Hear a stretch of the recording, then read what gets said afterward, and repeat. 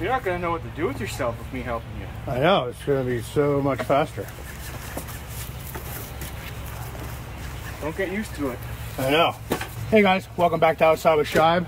Today we're gonna split into this Black Birch and see how it goes. I got a helper with me today, so it should go pretty fast. So let's get this stuff done. So before we start, a little story about this Black Birch. Black Birch is only found along the eastern side of the United States, which I did not know that until I looked it up. So this stuff is actually supposedly has more BTUs than oak, and it supposedly dries a little faster. So we'll see how it goes. Anyway guys, let's get to splitting this stuff. Here we go.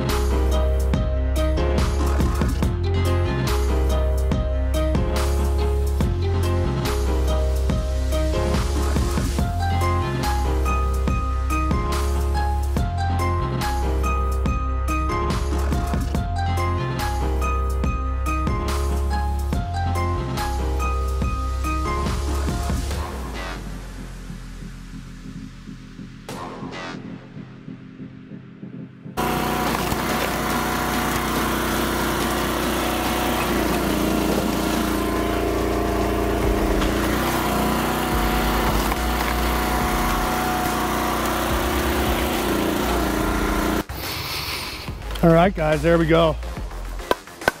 Awesome Black Birch. You guys are probably west of Ohio, probably never heard of it, but this is some premium stuff. Burns good, smells awesome. The whole wood yard smells like birch. It's like a winter greeny type of smell. It's actually really pleasant smell. So you guys that hate oak will probably love this stuff. But this stuff is going to be awesome when it dries. Like I said, it burns great and supposedly has more BTUs than oak. So we'll see how it goes. Anyway, guys, that's all I have for today. We split just about probably a cord and a half in roughly an hour. So that's awesome. 2 people really makes a difference. I'm normally splitting this stuff by myself, and splitting it this small takes a lot of time. But as long as somebody's sitting there feeding the log lift, it doesn't take long at all. So anyway, guys, like I said, that's all I have for today. So if you like this type of stuff, go ahead and hit that subscribe button, hit that like button, leave a comment down below, tell one of your friends, and I'll see you guys in the next one. Woo!